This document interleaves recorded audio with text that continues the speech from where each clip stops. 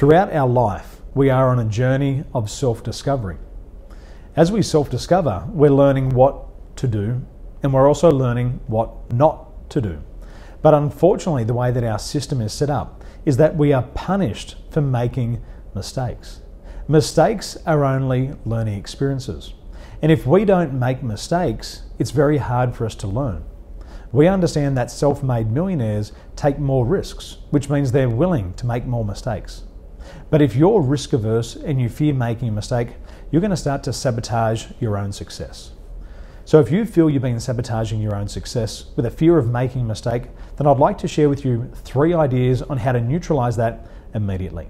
If you'd like to know these ideas today, go ahead, message me right now and I'll share them with you personally.